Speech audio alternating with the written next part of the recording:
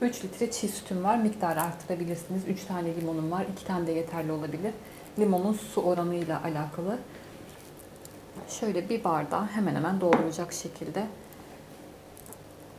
limon sıkacağım. El yordamıyla limonları hazırlayacaksanız 3'ten daha fazla da gerekebilir. Bir limon sıkacağıyla çok daha az miktarlarda yeterli olabiliyor.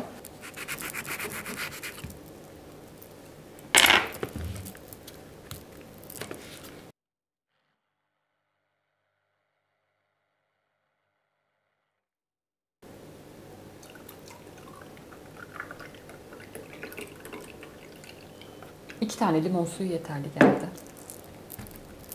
Bir kase kadar yoğurt kullanıyorum.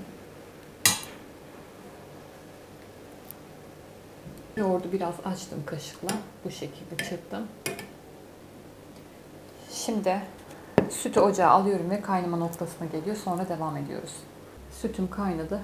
Önce limon suyunu döküyorum. Şöyle gezdiriyorum.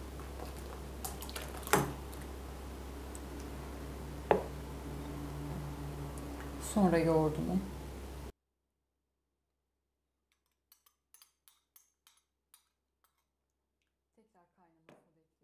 Ben ocağı kapattım ama ses olduğu için siz hiç kapatmayın bu noktada. Hiç karıştırmıyorum. Şöyle bir sadece her yere gelsin diye.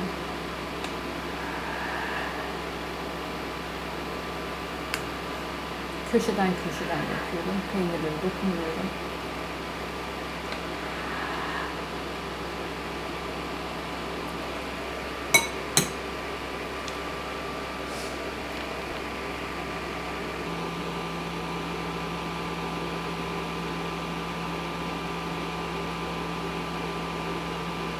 Kaynamaya başladı. Çok da tutmayacağım. Böyle 1-2 fokurdasını hemen alacağım. Çünkü sürülebilir bir peynir yapacağız. Yapısının çok sert olmasına gerek yok. Bu şekilde olacak. Daha fazla kaynatmıyorum. Bu noktada lor peyniri yapacaksanız biraz daha kaynatmaya devam edin. Çünkü lor peyniri tane tanedir ve yapısı serttir. Şu an yumuşak durumda. Bu şekilde. Lor peyniri yapacaksanız kaynatmaya devam edin. 3-4 dakika kaynatın. Kaynadıkça çünkü peynirler sertleşiyor içinden. Şöyle alıyorum.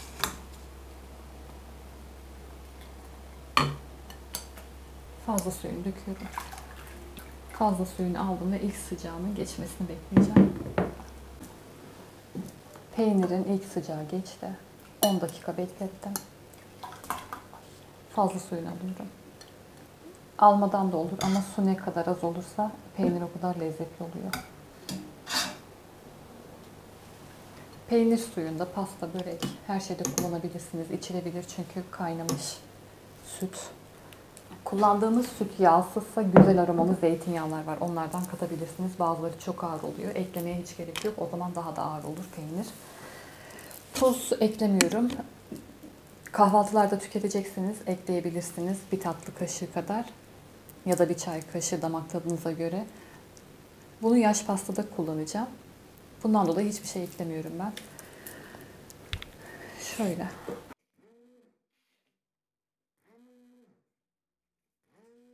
Biraz çalıştırdım blenderımı ve bu hale geldi.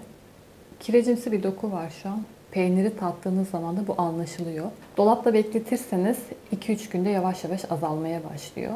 O kireçli yapı azalsın istiyorsanız da çekmeye devam edin. Çektikçe kaymak gibi pürüzsüz bir kıvama geliyor blenderı çalıştırdıkça. O zaman azalıyor. Dolapta bekleyince de birkaç gün hiç kalmıyor. Yani bu şekilde bırakırsanız dolapta birkaç günde kendine gelecektir. Çalıştırmaya devam ederseniz de daha çabuk kendine gelir. Ben biraz daha çalıştıracağım.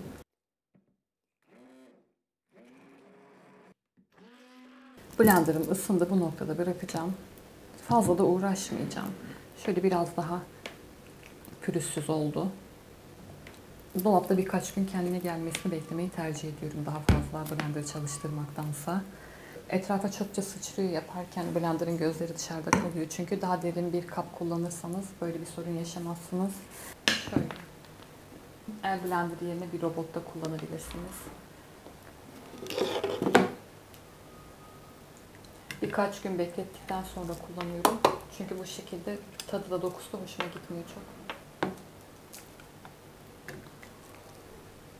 1340 gram geldi. Aynı ölçüde bir kap koydum. 340, 440. Bu da 804 geldi. 340, 440, 540. 550 gram kadar peynir var burada. Kıvam bir gün sonra çok daha koyulaşıyor.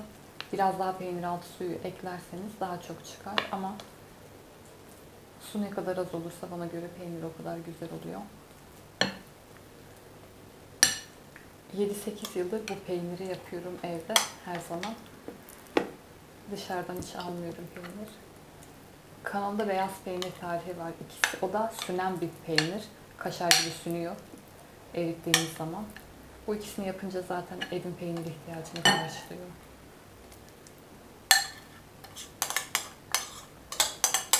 Daha fazla miktarlarda yaptıktan sonra dolaba atın. 3-4 gün bekletin. Sonra dip frize atın. Porsiyonlayıp o şekilde de tüketebilirsiniz. Öyle de oluyor. Çıkınca yapısı bozulmuyor hiç. Tariflerimi beğenmeyi ve paylaşmayı unutmayın. Hoşça kalın.